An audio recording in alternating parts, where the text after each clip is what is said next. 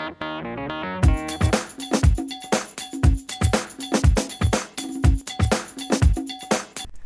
Stampers, it's Georgia Jaguar again. I'm really excited to show you something that I've created, and that's a soda pop top necklace. I put my own initial in it, monogram it, but they're a fun gift. And what I love about using Stampin' Up! Soda pop tops, they do flatten really nicely so you don't have to have the sharp edge around the top. And also, it doesn't have to say Bubble Up or Orange Crush on the back. And you can add your own chain, you can customize them with someone's monogram, or use something that's specific to the person you actually want to make it for. So stay with me, you're going to enjoy this. So here you can get a little bit closer look at the necklace that I made. I've got my own initial in there, of course, and I used the Stampin' Up! First Edition specialty paper behind it, which I love because I'm a vintage girl. I like things old, and I did add a rhinestone. And so I'm just going to show you quick how you can make your own. First of all, you need the soda pop tops, and they come with this little bit sharper edge up here, but I'm going to use my Big Shot to flatten it out and give that nice edge on it.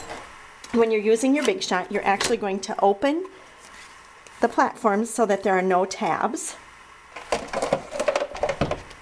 and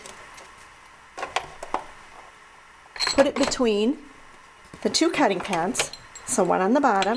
And I like to put mine face down. I don't know if that's the scientific way to do it, but that's what seems to work really well. Face the sharp side down, and then add another cutting pad over the top, and put it through your Big Shot. And it really doesn't take much effort to do that. In fact, I did these a few weeks ago with 14 Girl Scouts, and they did a great job doing these on their own. So now you can see that it flattened out the sharp edge, so you can see going from the sharp one to the flat one. So I'm going to set, what I want to do next is to take my little 1/16 hole punch, and I'm actually going to find a spot in the rim and punch a hole. And you'll want to do this before you finish your necklace, because you don't, after you put crystal effects in it, that's what gives it that shiny effect. I'm going to take my piercing tool and just make sure and open that hole up. It's a soft enough metal that it allows you to do that. I'm also going to take a jump ring, and I looked for larger jump rings so that it gives me more flexibility and options as to what kind of chain or necklace I want to put it on. And so it's best to have some kind of pliers or a jewelry tool if you have it. So that gives me a pretty good sized opening to run a chain through that. My next step, and I like to use the Stays On ink, because when you're adding the crystal effects over the top, you get the best effect with the Stays On. And using our lovely letters alphabet, of course you're seeing it backwards, but I'm making one for a friend. Her first initial is B, and so I'm going to stamp that on my paper and get a nice crisp image. I'm going to use my 1-inch hole punch. And I love punching after stamping, because then you can see the image, exactly what you're punching out. So I've got my B. And I just like to use a little bit, and this is the adhesive I'm going to use. It's called Crystal Effects. And I love that Stampin' Up! Has improved the nozzle on it.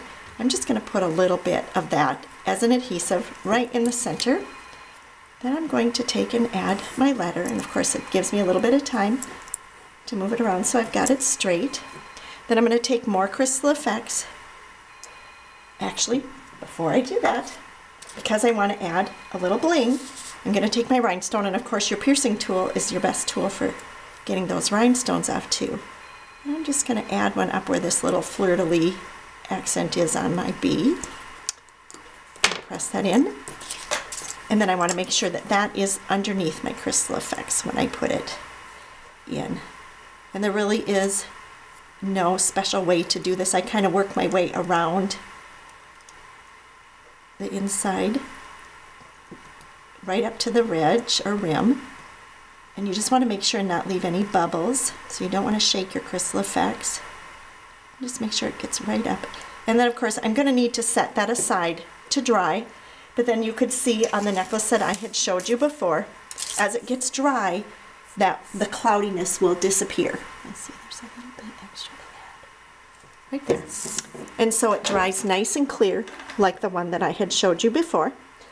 I also took the small ones because you get 8 large and you get 8 small. And I did the same thing. I was able to flatten it by sending it through the Big Shot, use some smaller alphabet that I had, and I actually put a lobster claw on this one so that I could actually add it to my larger one if I want to, or to a charm bracelet, or onto a purse, or a zipper pull. You can use it for lots of different ways. So isn't that fun? And have fun making these for gifts for people that you care about.